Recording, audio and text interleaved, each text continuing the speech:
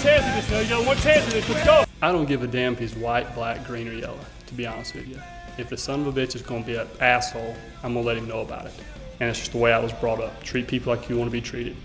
If he treats me right and with respect, I'll give him respect. If he's going to be an ass, I'm going to hit him in the mouth. That's just the way I was brought up. You can say that's being from the South. It has nothing to do with race. It's the way I was brought up.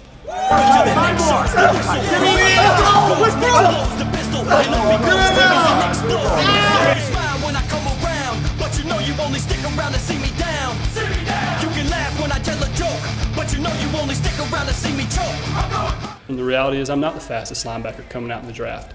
But, you know, I feel that I'm more invested in those guys. I've worked harder, and I'm able to play at a faster speed. I may not run the 4.5 40 that some of these guys are, but I'm going to play a lot faster than these guys just basically because of my football knowledge, how much time I actually spend in the film room studying. Just that enables me to play at a speed that's a lot faster than these guys who run, you know, basically are little track stars. For me to describe what sacking a quarterback is, it's almost impossible to do. I mean, it is why you train. It's why you do all the other work. It's to be able to rip the quarterback's head off. I mean, you finally, that line opens up. It's just big opening. You're flying through it 100 miles an hour. The quarterback has no idea you're there. And you hit him, and as soon as you make contact, it's silence. Complete silence. And then you wake up to this roar of this crowd.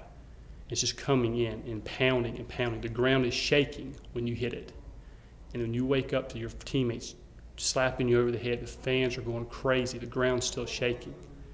And that chills to go down your spine, it's just indescribable. Until the next shows the gristle, yes. We ready to take off, next blows the pistol, and off he goes quick as an exploding missile. Hey. You smile when I come around, but you know you only stick around to see me down. See me down. You can laugh when I tell a joke, but you know you only stick around to see me choke. I'm going home.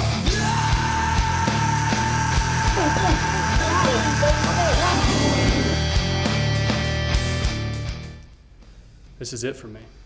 This has been my dream since I was a kid. I mean, when most kids are in high school out playing in the river, my cousins were out going to the movies, I was up every morning 5:30 a.m. training for this moment. In college, when most kids were sitting there training or going out drinking beer, partying, I was up every morning at 5:30 a.m. training for this moment. This moment has to happen for me. My family, I could change my family's life on draft day. And that's what I plan to do. It's not just about me. It's all the people that helped me get to where I am today. And I've got the opportunity to change that, and that's going to happen.